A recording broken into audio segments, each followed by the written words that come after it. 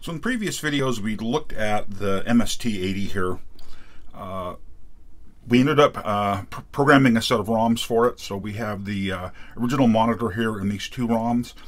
And then if you've seen the video, we went ahead and recreated the Daisy program to play the song Daisy over an AM radio. And the entry points were in this third ROM. So these are the system monitor. This is a user space. So with that done, I began to explore the system more now that it was running. And one of the things I wanted to explore was the single step switch down here. You should be able to click the single step and then use the step key here to step through code. That doesn't work. I spent a whole lot of time in a previous video, a couple of them, trying to figure out what was going on. And we'll redo a little bit of that work here and talk about it. And then we'll look at what I think the actual issue is. So the system's reset. We've got ROM. So it's page 0, page 1, page 2. So on the machine, it's address 0000 to 00FF, 0100 to 01FF, 0200 to 02FF, page 0, 1, and 2. So I can go ahead and set the entry point here to page 2, load high, 00, and run. It'll start executing the code out of this ROM. And what you're seeing down here on the display, hopefully it's coming through, is the note data as the notes are being played. We can't hear anything because I don't have the radio hooked up. But I believe I should be able to go into single step mode and see this stop, and I should be able to step through the code, and it doesn't stop running. And so there was a lot of confusion with me about why that was. Let's go ahead and reset. And if we tear a bit into the schematic, we can start to look. So I've got the logic probe here hooked up to what should be 5 volts, and it is. Run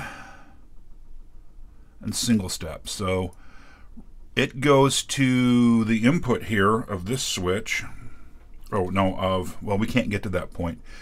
It goes to either, we should see it potentially on pin 13 here. When I hit single step, oh, come on, fingers. Okay, so we see single step occurring there. And if we go to pin 9 now, we'll see it occurring there as well. And if I go back to run mode, pin 9 is high. So that's working correctly. There's the run switch up here. Hopefully this is coming through on camera. There's the run switch up here, and then the step switch. This is the run switch. This is the step switch. So the switch is acting correctly, but the system isn't stepping.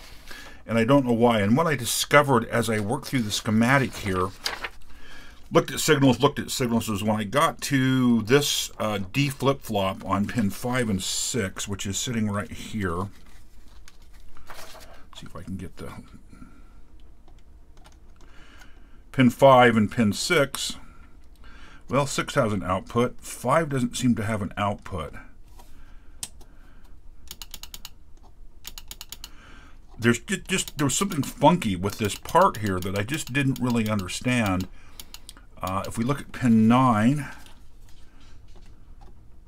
again, no output. It's just bizarre. It's just bizarre here. Whatever's going on with this part. 1, 2, 3, 4, 5, 6, 7, 8, 9. It's just not acting the way it should. It's almost like these outputs are open. And the part, of course, is a 7474, and so I went ahead and swapped in a different 7474 and then a third one, and it didn't resolve this. We can actually demonstrate what happens here when I do that. So let's go ahead and pull this 7474 out. Let me get a chip puller here, make this a little bit easier to do. So this is the 7474 in the socket here. We'll go ahead and pull it out. And there's some replacement sitting here. That's a 7400. 7474. There's one right there. And we'll go ahead and put him in. And we'll power up here. And notice the system didn't reset. And no matter what I do, the system won't run at this point. And so this really confused me why this was true. It's just the system's frozen. And pulling this 7474 back out, let me turn the power off.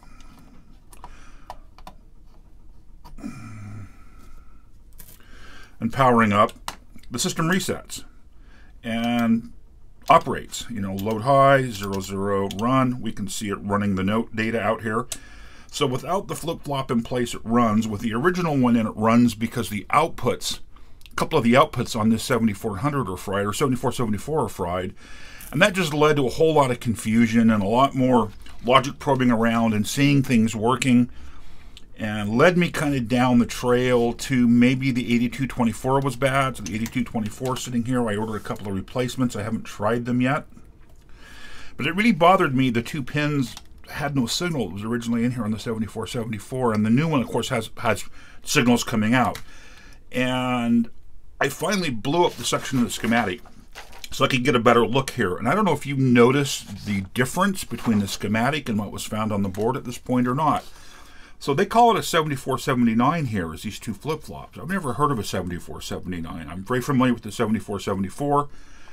It makes sense when this was original size. You know, it was easy to mistake that for 7474. But it called for a 7479 there. And I'm like, well, that's kind of really weird and strange.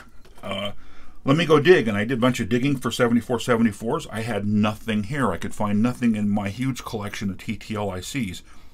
I finally got up on unicornelectronics.com, and of course they had 7479s in stock. They were a little bit spendy because it's a unique part. I ordered 2 of them, and at this point I want to see if that resolves the issue here. If the system will now single step. Oh, I felt a lead. I think bend up under. Or maybe not. Brand new old stock part. Its date code is from the 38th week of 78, so it's not a misfit here in the system. Let's put it in the socket and let's see if the system will power up and run. First thing. So do we see the display reset? We do. Well, that's a good sign. Remember, with the 7474 in here, the system wouldn't reset or run. 02, load high, 00, run. If I click down to single step, it's not pausing. So obviously something still isn't working correctly.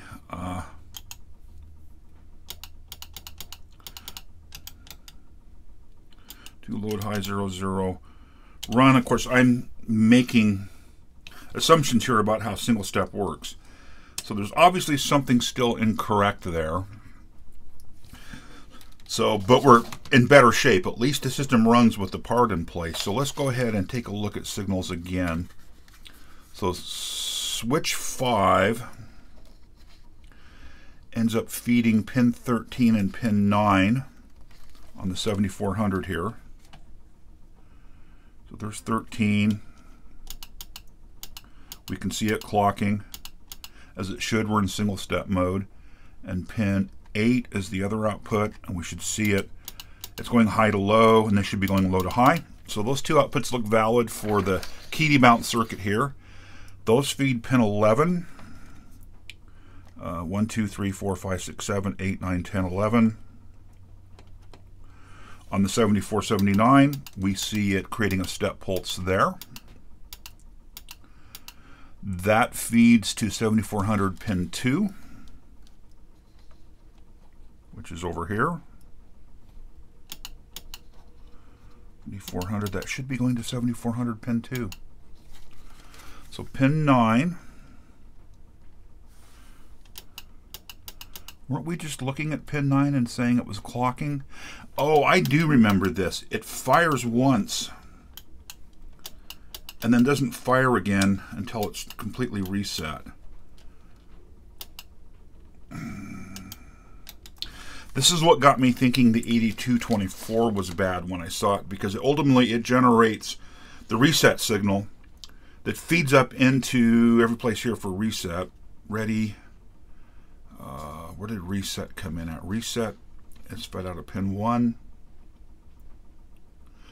Phase 2 on pin 3. There was so much confusion here. I'm going to cycle the power again. I do remember this. Once it was latched, and I couldn't clear it. So pin 3 of the 7479 should be clocking. It should have the phase 2 clock on it. And it doesn't. phase 2 clock coming out of the 8224 is on pin 6, which I believe is this pin right here. 1, 2, 3, 4, 5, 6. We're running phase 2 clock out, and the phase 1 and phase 2 clock outs are on pin 11 and 10. 1, 2, 3, 4, 5, 6, 7, 8, 9. We're seeing clocking. There's 10, and there's 11. So there's the actual phase 2 drivers. So what is this phase 2 right here that feeds off to phase 2 over here, I believe? So let's power down and do some continuity work here. Let me release those.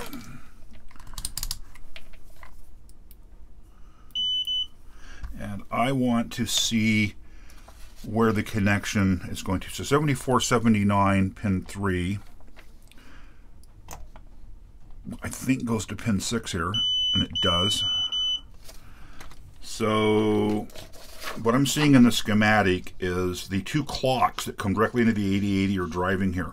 There's a phase 2 output here as well. I don't know why there's 2 phase 2 outputs, but there is on this pin 6. That does connect up to here, but we're seeing it sit low all the time. So let me pull the 7479 back out just to make sure the problem isn't there. And we'll apply power again, and we'll look at that phase 2 signal again. And it's not clocking. Pin 1 is reset. If I hit reset, we should see that clock high. Oops, I just slipped off.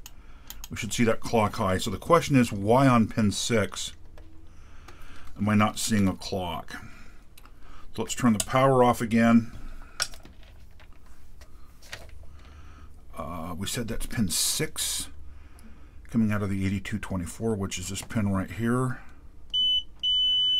It is shorted to ground. That's a good reason for it not to clock. It's shorted to ground. Why is it shorted to ground? Is it the IC itself? I need to bring back one of these. 1, 2, 3, 4, 5, 6. We'll try to get continuity down in there without screwing the pin up.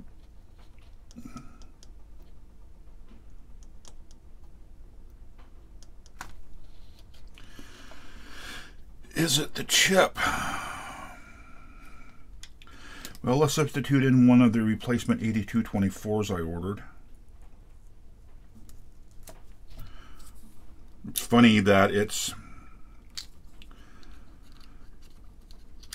there's an issue with it, but it's separate from the issue I thought I might have, but that's why we troubleshoot. So let's get it in.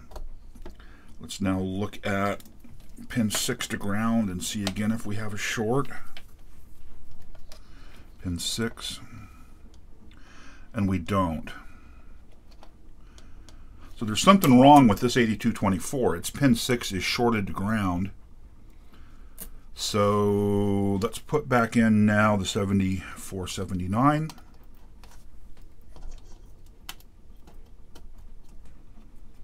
Let's power back up. Set our page to 02. Set our run start address at 0. And if I go single step, are we single stepping? The problem is there's a really long delay loop here. Reset.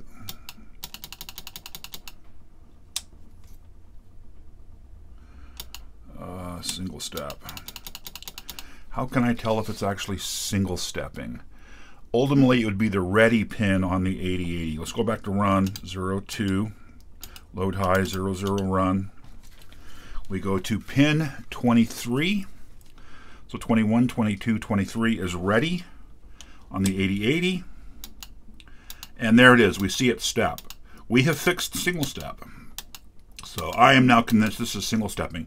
The ready pin, so if we go back to run, the ready will go high. It's an active high signal. So we're telling the 8080 the system's ready for it to run, and it will be running here. And when we take single step low, ready goes low saying pause. We don't want you to do anything, but each time I hit step, it has a little pulse that comes to it. You can see the pulse light flash, which is the run the next instruction and then halt. Run the next instruction and halt. So I'm sure it won't clock on its own. It's got to be. That's pretty sweet. So BAT 8224. Let's go ahead and power down now, and let's put the original 7474 back in here, and I think that will, or the one that, well, yeah, it's the original. It's the one that was in the system when it was delivered to me, which is sitting. It's not that one. 7404, 7474. Oh, it's sitting down here. That's why I'm not spotting it. I would expect this to not work now. Power up. System reset. We're in single step mode here, but I can still do things from the keyboard. So the system's obviously not single stepping. So my guess at what happened here, and it's purely a guess, is a couple of things. Probably the 8224 phase 2, I suspect that's the phase 2 TTL output, although I don't know that for sure, failed. And that would stop the single step circuit from operating, because in the end it doesn't clear this flip-flop. And that's what I was seeing, is we'd get latched in single step and couldn't get back out. And by the C pin here, which is clock, yeah, it's clock, I said clear earlier, it's clock. Without that clock doing anything, whatever's on D won't get clocked through to Q. So that would keep the system from running. And I suspect somebody at some point from there didn't realize it was at phase 2 and went on to maybe swap in the 7474 here and did a bunch of playing. Something else that was done, and I'll hold the board up here, hopefully it'll be in camera, is these two top pins here had a wire strap and they were connected together, and I didn't understand why that was in place. And I've cut that little strap and I've bent it out of the way. I'm going to clean this wiring up back here. But those two top pins were shorted together. And that to me was also a mystery, why those pins would be shorted. And I suspect, again, that was somebody trying to fudge the system to get it running. But we have a fully operating system now, it looks like. So I'm really pleased with that. We're in single step. I would eventually expect to see, well, let's reset. Let's just let it run up and reset. 0, 2, load high, 0, 0, run. I would expect it at some point to write out to the display here. Well, let's look at the Z80 a little, or the 8080 a little more. Let's look at A0 on pin 25. So 21, 22, 23, 24, there's A0. And you can see it clocking here as we... So we know that A0 is moving, A1 is one pin up. We should see him clocking. So we are single stepping. You know, there's no doubt in my mind that we're not single stepping. We're seeing addresses step, and we're seeing A1 at half, basically divided by 2 of A0, and this will be even slower. And it is. But yeah, it's fetching instructions and doing its thing. So I'm very pleased. Very pleased. I don't know why that isn't running. There it goes. I needed to hit the run button.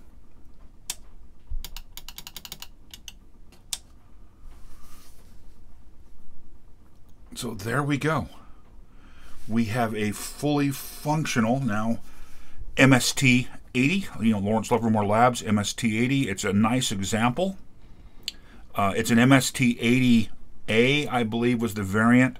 The 8080, the variant A has a software configuration for whether the display here is octal or hex, and I got to stop first. if I need to reset, I can change the display to octal or hex, and you'll see this digit out here come on or off. Got to be in the monitor to do this. In this variant, the switching that controls how the data gets routed to the displays here is done in hardware. On the original machine, there was a jumper block over here that's strapped whether it was octal or hex.